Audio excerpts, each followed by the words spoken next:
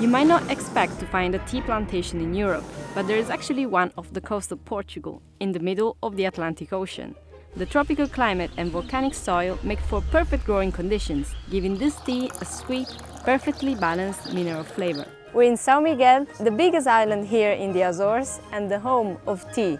On this island alone, in the 19th century, there used to be 6 tea manufacturers, but now there are only 2 left. The biggest and the oldest is Gorreana, which we're going to visit today. It's 138 years old and they still make tea following the methods of the past.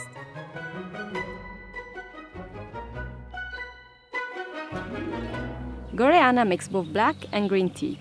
For black tea, depending on which leaf it comes from, the tea is given a different grading: orange pekoe, pekoe, or broken leaf. This is a strong tea, pekoe, orange pekoe, more aromatic. And this is broken leaf, very light tea. If you can touch and you can feel the difference. Yeah, this is a bit rougher. So why is it that this plant grows so well here in the Azores and not, anywhere else in Europe? Because it needs water, not too much sun, fog, and because it rains a lot, the land is acid. So our tea is different from other teas by the taste. It's very balanced, not strong. And the green tea doesn't have a fishy taste on the end. So this is the perfect place to have tea. The tea plant is not native to the Azores. It was brought here over 2 centuries ago, as islanders were in need of a new crop after a fungal disease wiped out São Miguel's main source of trade at the time, oranges. They were not disappointed. The Camellia sinensis couldn't have found more fertile soils than these. And here, the plants don't die because it rains a lot when a plant is old, more or less 90 anos. 90 anos is 90 years old. There's another one that comes. Okay, so you you have always to take off plants. The harvest lasts 6 months, from spring to fall, until the leaves become too strong to make a good tea. In order to move around freely, harvesters first have to cut the sides of the plant.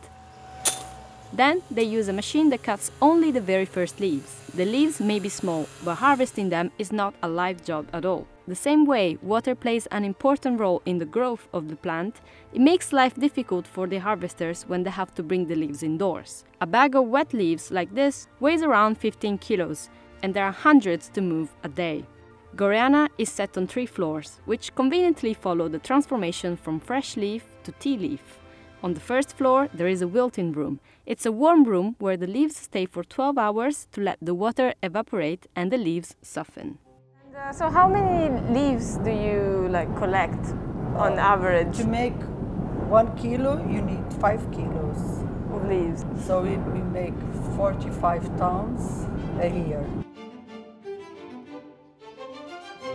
Black tea and green tea come from the same plant. What is different is the making process. To make black tea, leaves fall in this cylinder to be rolled on the ground floor of the factory.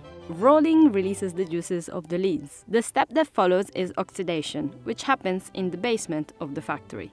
Leaves reach it by going through this other machine with a net. The net has different sized holes to start dividing leaves into the 3 grades of black tea.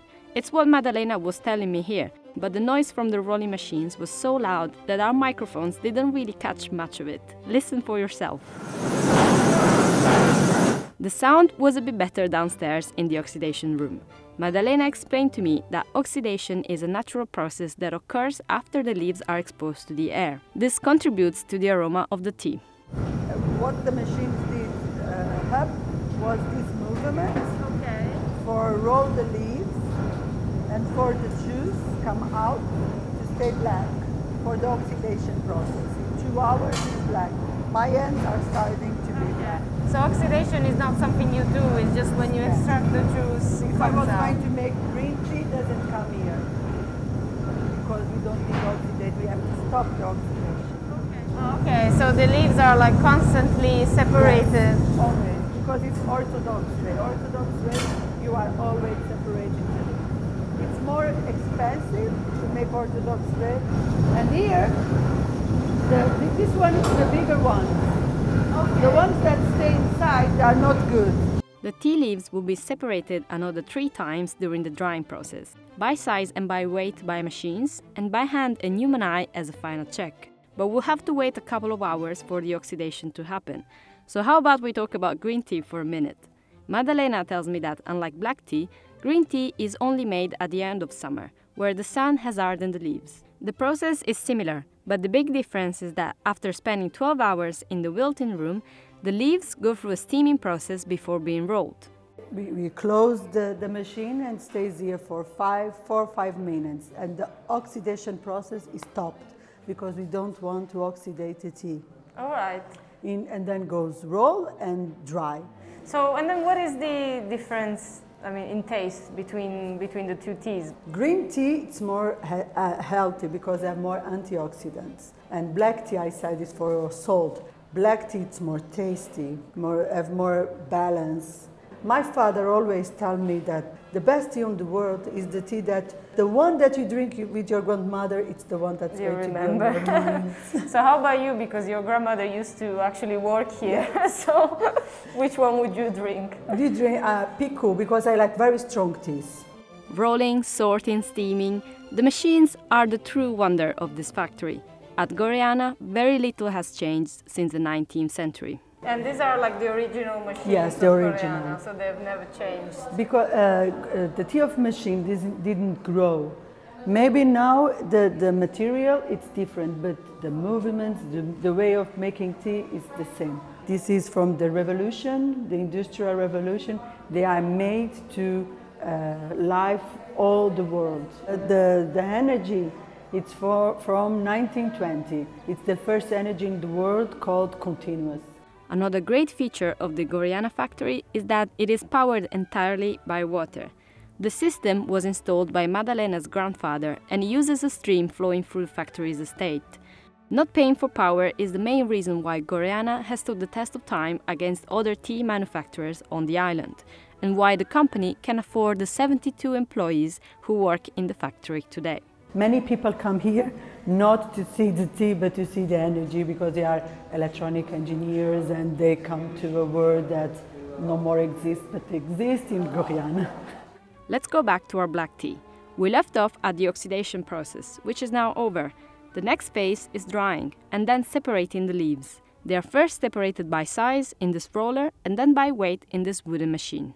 After the dry, one that rolls, and then the second one that rolls again and separate by size, and then goes by weight, more cellulosic, less cellulosic, in a machine made of wood that is the oldest one in the tea factory. Okay, so the leaves that have more cellulose, they go out. The machines may never stop working, but the final check is always left to a human eye, to Carla and her colleagues. Here we are taking out the stamps. This is the black tea, the pico, the strongest tea. Here you could see the brown. It's different because it's brown. The lighter ones, the leaves are more black. And these are the only ones you need, right? The yes. leaves. How many years have you been doing this? 22 years. Okay, so yeah, you know by eye. Yes. That's why it's so fast for you.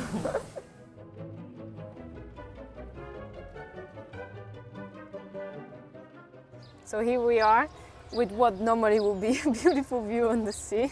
The sea, but you can see a little bit of blue in the corner. Okay, yeah, maybe.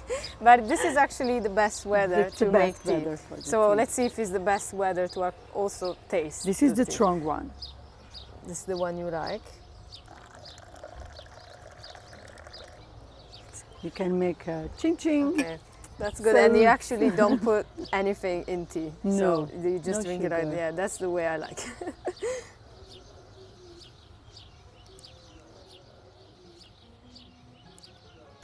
It is a bit acidic.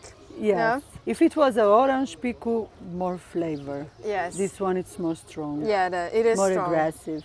But it's still pretty balanced. Yes, it's balanced. The English call our tea fresh. So this one is like aggressive for like the variety of because of our land, yeah. our plants change and adapt to the weather, because here we have sea all over the place. Yeah, that's true. We cannot go to a place and don't have the wind of the sea, because we are a very little island. The biggest island here in the Azores, here and leaving the rest of the leaves behind. Cup of tea. leaving the rest of the... the oldest and the biggest is Gorreana. They're 30